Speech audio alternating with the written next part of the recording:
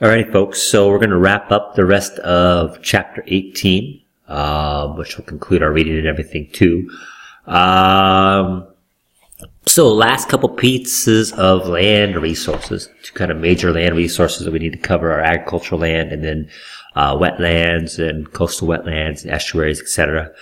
So agricultural land, in the U.S. we have 300 million acres of what we call prime farmland. So this is farmland or land that has really high quality soil. That's not likely to be eroded, in terms of topography and so on, as long as we're managing the soil properly, like we learned back in chapter 15. So that's about 1 acre per U.S. citizen, right, of prime farmland, and that's not counting the marginal lands. Okay, some of the dangers, though, this is really, really important land to us. This is our ability to grow food, to feed our people, right? Some of the danger is there is pressure for those landowners to, there's economic incentive, I should say, not really pressure. There's incentive for these landowners to sell, particularly to help, deal with, these sprawling cities, what they call suburban sprawl. And you'll remember we talked about that back in our urbanization chapter. Okay, so parking lots, housing developments, strip malls, all this stuff, they're actually building these on our prime agricultural land, which is the same. So anyways, it's a little snippet from the chapter, but it's worth understanding that our prime farmland is a land resource, really important one for food, and the major danger to our prime farmland is suburban sprawl. Okay, let's move on though to wetlands. Now, if I was to picture myself as an environmental science teacher back when I was in college or even high school, not that I pictured myself doing this that much back then, but if I were, I'd picture myself with my students out in a wetland taking water samples and doing biodiversity studies and stuff like that. This is, and part of the reason for that is, it's not necessarily common knowledge, but what are our wetlands are one of our more important ecosystems, right? So when we say a wetland, we're talking about water that stands or flows gently through low areas for at least part of the year. I think the minimum qualification is there has to be standing water for at least 1 month of the year to be called a wetland. Okay? Now, we have very specific plants that have adapted to life in the wet environments and soils that develop in oxygen-poor conditions, and they're saturated with water. So we have a specific set of plants and other organisms that are specifically adapted to these wetland ecosystems. Okay? And so these particular ecosystems, when it comes to ecosystem services, play not just a big role, it's a vital and ultra important role in helping maintain balance, not just within their own ecosystems, but for people and for other ecosystems as well. Okay, they provide flood protection, they improve water quality, they provide millions of dollars in economic benefits every year.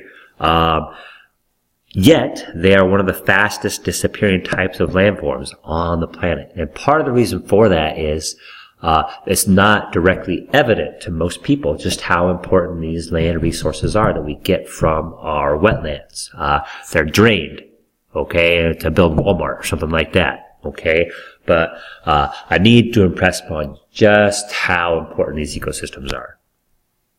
And so let's talk a little bit about kind of why they are so important. Let's begin there. So we have our freshwater wetlands, which include marshes, bogs, muddy swamps, and stream banks. Surface runoff, underground springs, flooding rivers, etc. I think the closest place, so if you guys are driving to Tri-Cities, for example, right? You get past the paper mill before you get to Pasco. If you look off to both the left and the right, that highway 12, I guess it is, drives right through a wetland. Okay? So that will be a freshwater wetland. Okay? We also have coastal wetlands, which include salt marshes, mangrove islands, coastal shorelines, shallow bays, inlets, swamps, mudflats, deltas, estuaries. We got all kinds of these things. Okay? What's interesting about the coastal wetlands is that's where freshwater meets saltwater.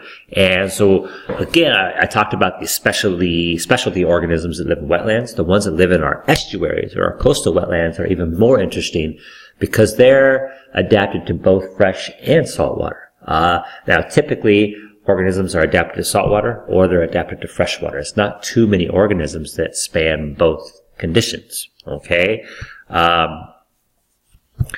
So what we need to understand, we've got these danger to our wetlands. Okay, we'll talk about all these specific things in just a little bit. But, we spent a lot of chapter 14 talking about floods. We'll spend a lot of chapter 22 talking about water pollution. And we did address wetlands a little bit back in chapter 16 when we were talking about mining and how we can use constructed wetlands to help filter water, right?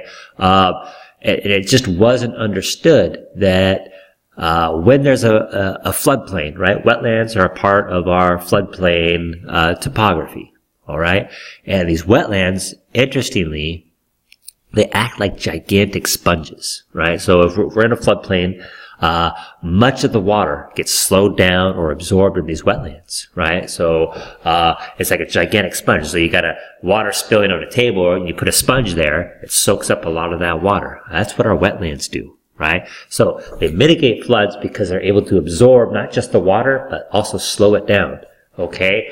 Now, sometimes our water that is flooding, picks up sediments, it picks up in urban areas, it picks up all kinds of nasty toxins. These wetlands, because they slow that water down and absorb it, they also have microorganisms that are there and they filter that water out. Okay, so in terms of mitigating floods and maintaining water quality, and we're lucky to live where water quality is pretty darn high. But in terms of livelihood and the health of not just people, but the ecosystem, having clean water is paramount. Just as important as clean air, if not more so. Okay? And so the huge and important role that wetlands play in keeping our water healthy and mitigating floods, it's irreplaceable. We essentially, if we were to get rid of all of our wetlands, we would have a massive decline in water quality, likely see diseases on the rise. They just play such a big part in all that. Okay? And in human defense, it just wasn't really understood for a long time. And so we had this massive decline in our wetland areas because they were kind of just pictured as wastelands. Like, oh, this area is just covered in waste. We don't get much out of them, right? So we drain them, we cover them up with concrete, put a Walmart in, and so on. And what we learned as a result is, wow, right? Floods are way worse than they used to be. Wow, water quality has gone way down despite our best efforts to keep things clean. Why is that? Well, it's because we didn't understand these natural systems were helping to maintain those things for us.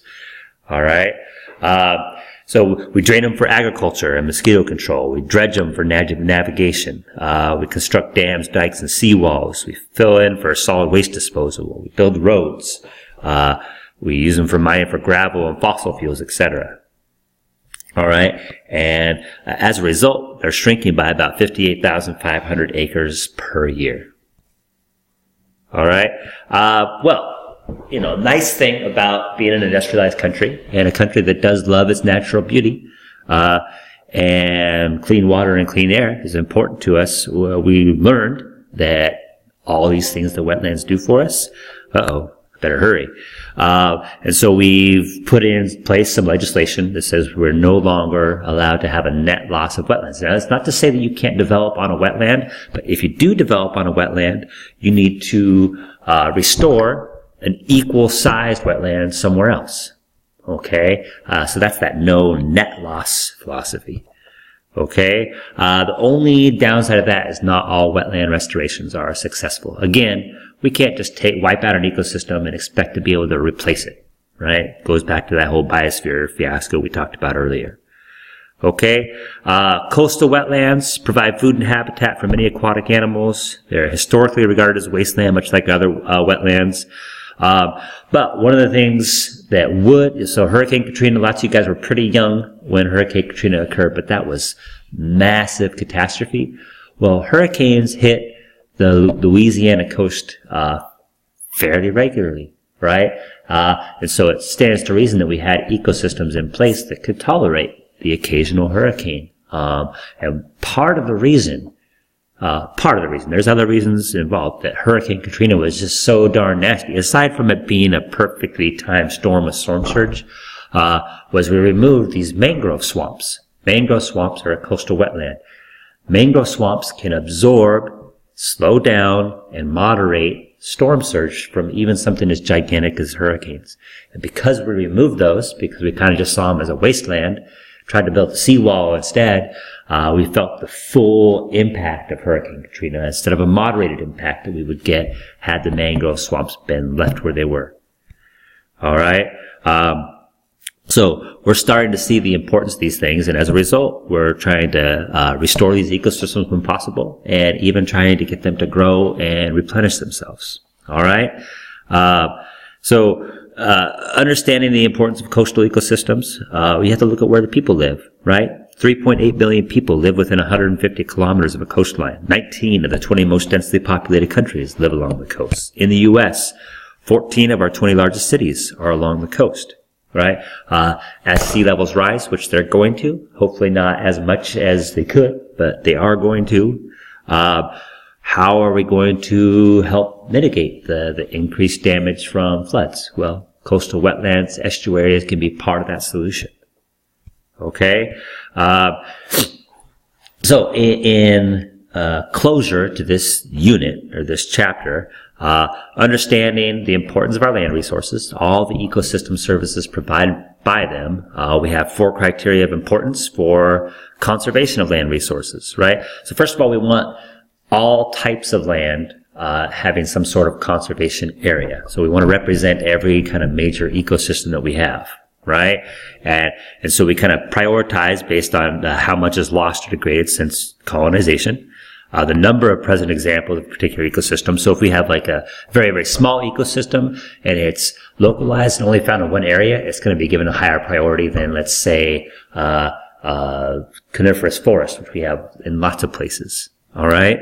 The estimated likelihood that given ecosystem will lose area in the next 10 years is an important thing. And then also looking at the species that reside in the area. So going back to that spotted owl issue I talked about, out on the Olympic Peninsula, which helped save the forest. It was a spotted owl that led to the conservation of that habitat, not the habitat itself. All right. So the book has a list of the top 10 most endangered ecosystems in the United States, and these are all kind of specialized ecosystems that don't expand a large area. You could take a look at that list if you want to. Lots of them are on the East Coast, where we've got lots and lots of people, much more densely populated on the East Coast. The West has many fewer endangered ecosystems, and also Hawaii.